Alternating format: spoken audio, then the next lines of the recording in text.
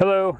So I want to introduce our next module, which is called Best Practices, and it's really about what makes some science synthesis better than others, what makes some approaches to coordinating and presenting science more effective at management.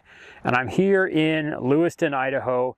This is a park. It's called Skinner Canyon. It's managed by the City of Lewiston Parks and Rec, and as sort of a multi-purpose facility.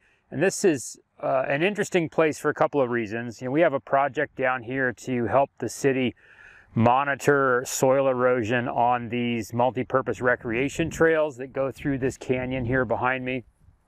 But it's an interesting place because it's really this wild urban interface, and it's this juxtaposition of all of these different land uses and these different sort of values and disturbances. So we've got urban development and urban spread, we have agriculture, we have recreation, all happening in this this small area. And then we also have things like fire.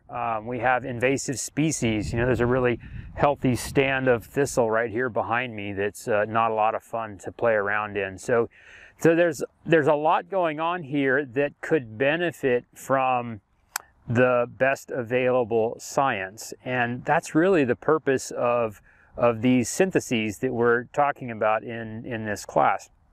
And so in this module, we're going to spend some time looking at what makes a synthesis effective, and how the sort of authors that write these syntheses, how they structure their story and how they present the information in order to be effective. And we're going to do that through reading some syntheses and picking them apart and critiquing them.